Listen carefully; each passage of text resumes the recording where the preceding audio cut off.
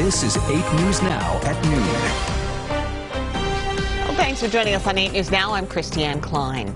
Symphony Park's first ever residential development is now officially under construction. 8 News Now reporter Hector Mejia was at the groundbreaking ceremony for the $68 million luxury complex.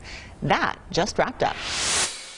The name of the project was just released this morning, Auric at Symphony Park. We're talking about over 300 units, which will eventually look like this. A 5-story mid-rise complex with space for retail and restaurants on the corners of the first floor.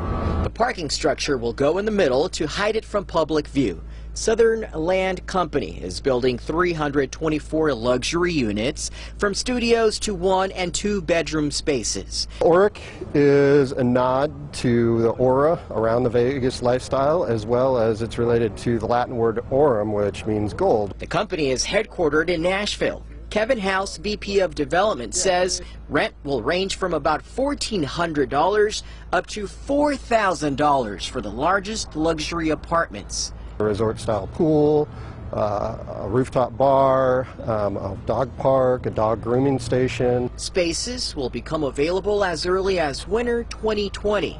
The goal is to turn this part of downtown into more of a 24-hour destination.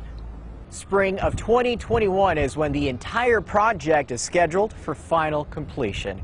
Reporting from downtown Las Vegas, Hector Mejia, 8 News Now.